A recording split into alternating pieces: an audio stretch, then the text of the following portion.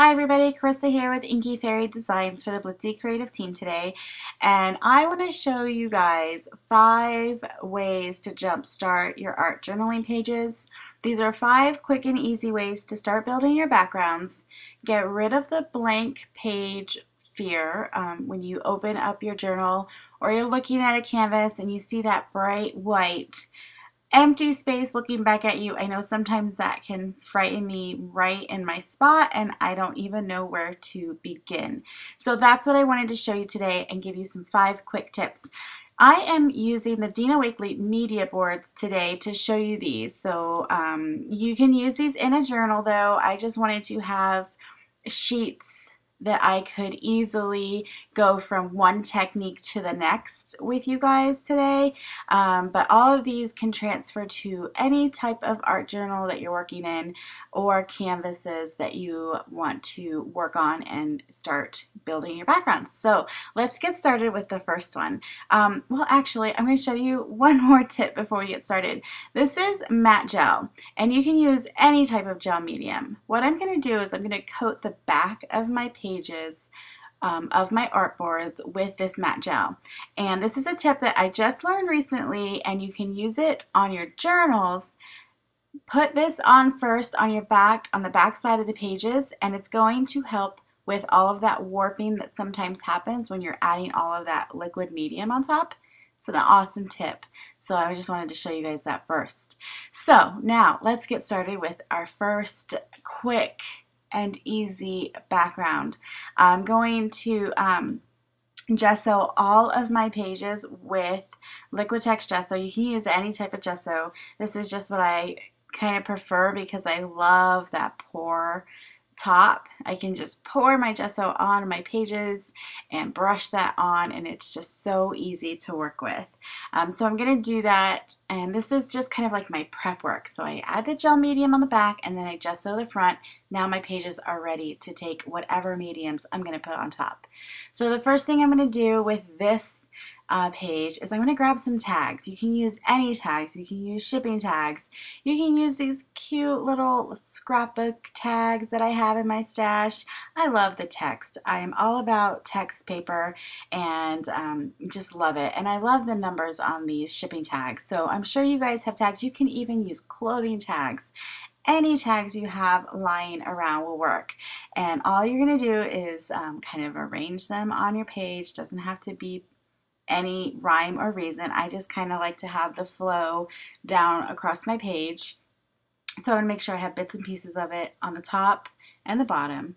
And I'm going to take out that same matte gel medium and I am going to put a coat on my canvas or on my paper, and then I'm going to put a coat on the back of my tags, and then I'm going to adhere it down and put another light coat on top. This just makes sure that those tags are on there, they're not going anywhere. And you can see I left the little top on it, the little hanging tag thing, because it's texture, and I love to have kind of a background starting with a little bit of dimension and texture, because when you add whatever you're going to do on top, this just gives it some more areas to kind of settle and some nooks and crannies that they can fall in.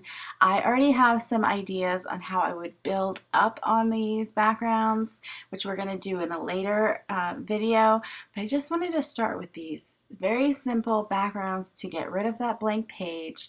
And here, this is so simple. I've got some tags on there with gel medium. I'm going to let them dry. And then these are ready to go. I can start building some more layers on top. So let's get started on the second quick and easy art journal background jumpstart. So here I'm using some washi tape as well as some just regular, I think this is drywall tape. You can get it at any hardware store, and this is just kind of one of those things that's in my mixed media stash because, again, I love the circles, I love the texture. So I'm putting matte to medium down, even though we have both of these things that we're using are sticky back. Like there's this washi tape, so it's going to stick down. It's drywall tape, so it has sticky back to it as well. But I want to make sure that it's not going to move. I want to make sure that it's not going to lift up when I put my paint and layers on top. So I put down my gel medium and then I just push it down into it. And you can see I don't put any gel medium on the back of these because they already have some adhesive on it. And I'm just placing them randomly on my page. But like I said before, you really want to think about like the flow of the ephemera that you're using to build these backgrounds, and you want to make sure that it flows from the top to the bottom across your page. So you'll see I have some of the washi tape on the left side, then a little bit down further I have some of it on the right, and then it kind of cascades back and forth, so it just draws your eye down. It's very pleasing. I add some gel medium on top and that page is done. You have a background that is ready to add paints, mists, whatever you want. It's got some texture. It's just not the blank page anymore. So here we go with our third one. Now I'm going to dip into my scrapbook, or actually I like the 6x6 papers. I'm a card maker originally, so I have tons of these in my stash. I'm sure you guys do too.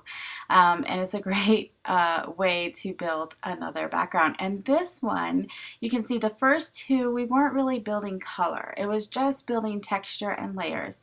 This one, I'm bringing in some color because the scrapbook paper has always these really beautiful colors and prints, and I love using these because I'm going to take my paints and match them to those colors when I start to build layers on top. So this is kind of giving me a starting point, not only for a background and getting rid of that blank page, but also so that I don't have to think so much about what colors are going to go together and what do I want to do. I just pick out some pretty papers and then I'm all set, and I have a color story in mind and a place to build off on that. So a lot of times I will just rip the pages into strips and add them that way, but I thought it would be fun to die cut and use some of those die cuts we all have in our stash to do some circles. And you could do this with all kinds of shapes that you have. Any of your nesting dies would work. Any of your shape dies like hearts or hexagons would be super cute. But I love circles right now. I'm kind of drawn to them, and so I knew I wanted to build a journal page around circles, so I thought this would be really fun to bring these papers in and get that started. So I'm just, again, using my matte gel medium, and I'm using I think it's Liquitex. I think it is Liquitex gel medium, and I put it on my paper, and then I put it on the back of the scrapbook paper, and then I adhere it and also put a light coat on top just to make sure that it's completely sealed. You kind of want to push it down with your fingers a little bit, make sure you get rid of any air bubbles. And I'm going to put this last little one. I love the little bike. Oh my gosh, so cute. So that's it. So now once this gel medium is dry, it's another fun background that's ready to go. You can take it out and it's no longer that big scary white page staring at you. It's just already there. You can just build on top of it. So I love creating these fast backgrounds because one, just getting started is all that matters. So this one got a little bit overspray of the next technique that I'm going to show you. So here's the fourth one. Are we on the fourth one? I think we are. So I'm pulling out this super cute stencil. This is a new company to me and don't know the name of it, but all of the supplies will be listed in the Blitzy blog. I'm pulling out these awesome DecoArt Media mists. Oh my goodness, they are acrylic based, so you can add layers on top and they're not going to move like some of your other mists that are water based. So these are gorgeous, and you can spritz water on them too and get them moving. That's another thing you can do. But oh my gosh, look at that background. It's so fast and easy. It's beautiful. And we can add some stamping layers on top, which we'll do in another video coming up. So be sure to watch for that.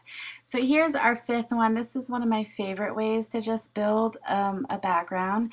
I'm pulling out some of my Dina Wakley media paints, and I sprayed my paper with some water. I want it to have a little bit of a wet surface as I put these acrylic paints on. It's going to give it a unique um, texture because it's going to kind of move like watercolors, but we're still going to have some thick areas of acrylic of the heavy body, and it just adds such a beautiful transition of texture with the beautiful colors and the paints. I love these colors together, but I felt like it needed a pop of a cool color, so I'm going to bring in some turquoise, and I'm just going to put some on my fingers, and I'm going to swipe it a couple times on the canvas and just let it go. It's just going to move where it wants to go, and that's it. So that's one of the reasons that I love building a lot of background pages, and these are some of my go-to techniques for when I sit down to create in my art journal, because Pablo Picasso said it best: inspiration exists, but it has to find you working. So you can't be intimidated by that blank page. You just have to get started. And these are 5 ways that are going to get you started quickly, and I guarantee once you create them, you're going to have ideas to go ahead and finish them. So they're not going to lay around just like this forever, but you'll be inspired to keep going and finish them and create some beautiful pages in your art journals. I hope that encourages you today to break out of that fear of the white page in your art journals. And if you like this video, please give us a thumbs up. And for more ideas and inspiration, be sure to visit the Blitzy blog and our Facebook page. Until next time, happy crafting.